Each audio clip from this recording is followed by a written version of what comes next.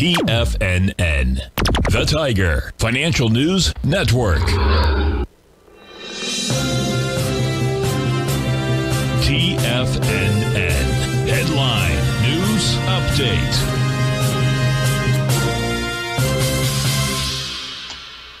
Hi everyone, Basil Chapman. This is the Tiger Financial News Network, 10 a.m. market update. Dow's up 544 at 33,177. How many times have we said that? Down 500. Anyway, this one is the one that must, because of this pattern, the dreaded H pattern, that's so far successful, 32,272 on the left on the 24th of February, 32,578. Let me double check. I believe that was the price yesterday.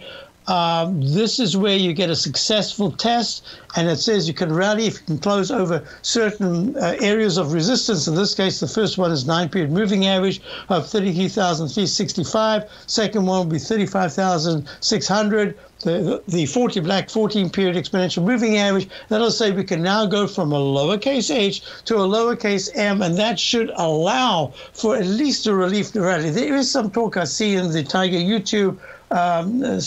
Someone wrote in, let me just see if I can get it. I'll talk about it in my show. Let me just check. Something about aid to Zelensky, says Ukraine ready for diplomatic solution. Yeah, AIDS. I'm not interested in AIDS. You've got to hear it from the person who is the person in charge. So we'll wait to see if Zelensky can do it. Let's just run the others. S&P up sharply here. The S&P is up 81 at 42.52. After the recent action, this is nothing. You have to see 42.90 to 43.20 in the next 2 days to say, aha, nice rebound. But look at this. This is unbelievable. The QQQ Index 100 had a low on the 24th of 318.26, rallies up to 349, comes back down. And what does it do? It's less than $1 highs at 319.94, actually less than $2 higher. This is, here again, you might get an H that goes to a lowercase m pattern. IWM, which was holding better than the others, is still doing much better. It's making higher highs. No, it isn't. It's holding in the middle of the range, up 5 at 199. What we are looking at is gold is pulled back. I'm going to talk about that in my show sharply, down 50 at 1992. There should be support in the 1965 to 1940 area. You're looking at crude oil pulling back.